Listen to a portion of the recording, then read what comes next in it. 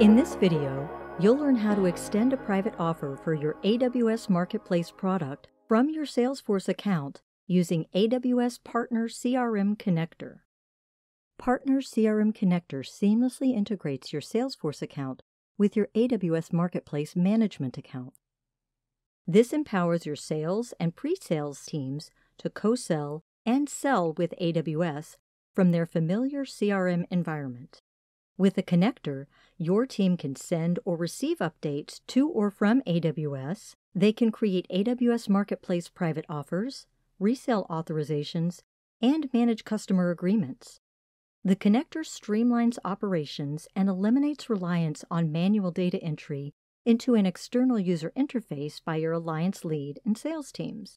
With near real-time synchronization ability of the connector, your sales team's reaction time improves. This helps your team accelerate the sales cycle. Your team can further optimize sales workflows by building automated actions and alerts based on key data points.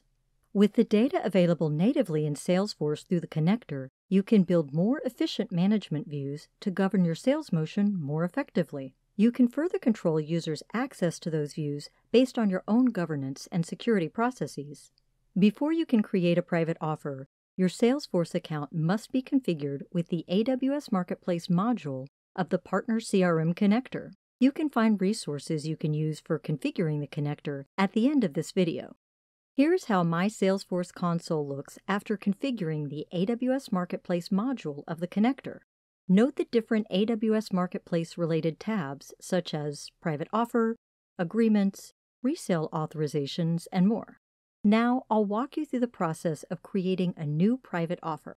From the Private Offer section of the console, I'll choose New. As I want to create a private offer for my own product, in the ISV dropdown, I'm going to choose Self. Under Products, I'll choose a software-as-a-service product I want to create a private offer for. Next, I provide the customer's AWS account number. My customer would be accepting the private offer from this account. If you want to extend the offer to multiple AWS accounts, you can specify a comma-separated list. I'll specify the offer details next. I'll call it Annual Offer 1 and specify a description. Under Service Length, you can specify the offer type and the duration for the offer. For now, I'll choose a future start date for the offer. Now I need to specify a duration. I'll make it an annual offer starting the 1st of September. SaaS products are priced based on dimensions. In this section, I can choose from the dimensions applicable for the SaaS product I chose in the Product and Buyer section of this widget. First, I choose Gold. On the same lines, I choose Bronze and Silver dimensions. I'll specify units for each dimension. For any overage, I can charge customers on a pay-as-you-go basis. For now, I'll leave it as 0. Customers like flexibility in payment for the software. AWS Marketplace supports installment plans, also known as flexible payment schedules, which enable you to extend private offers with a custom payment schedule.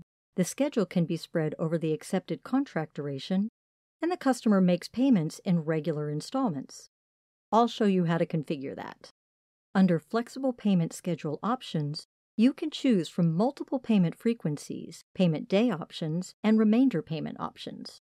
For an annual contract of $4 starting September 1st, I would like to choose the quarterly payment option beginning on the first day of the contract. Based on the inputs I've provided so far, I'm able to preview the payment schedule using the Generate Schedule functionality. The system identified 4 installments of $1 each due every quarter. With the configuration options provided in this section, you're able to build a payment schedule that works for you and your customer. I'll move to the next section. Each offer requires an end-user license agreement that the customer must accept. You can either choose Standard Marketplace Contract or upload a custom agreement. Since this is not a renewal, I'm going to leave this section as it is. An offer comes with a validity date. Failure to accept the offer leads to offer expiration. I'll specify August 16th as the date by which the customer must accept this offer. We're at the last step of the private offer creation process. So far, we've provided all the necessary details required to build a brand new private offer. If you need some more information before you can extend this offer to the customer, you can choose to save this offer as a draft. For now, I'll choose Create Offer. Once the offer is ready for acceptance, its status changes to Succeeded. The offer status has changed to Succeeded, which means the customer can now accept the offer. When you open the offer detail page, you see a notification in the top left section of the console stating that the offer was published. When you scroll down, you'll find the offer URL, which you can copy and share with your customer. AWS Marketplace lets you experience the end-user journey from your seller account in case you need to guide your customer through the process. Now I'll assume the role of the buyer, and I'll show you the subscription experience for this private offer. As a buyer, I received the private offer URL, and when I open the private offer URL, here's the view I see.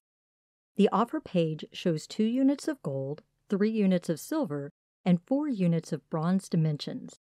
I see the total price of $4 for the contract. If I want to take a look at the end-user license agreement I'm agreeing to, I can download it from here. I see start date and end date for the contract, and also the date by which I must accept this offer. When I scroll down, I see a detailed payment schedule in this section. Since everything looks all right, I'm going to choose the Create Contract button and accept the offer. I'll choose Confirm. The subscription went through. In the top section, I see a notification stating that I will be able to use this product under this contract starting September 1st. Now I'll step back into the role of AWS Marketplace Seller. When I open the Agreements tab in the Salesforce console, I see a new agreement for the subscription that was just made. The private offer detail page shows a new active entry in the Agreements section. Congratulations! You just learned how to create, preview, and subscribe to a private offer using the AWS Partner CRM Connector. Check out these resources to learn how to configure and use the Partner CRM Connector. Thanks for watching.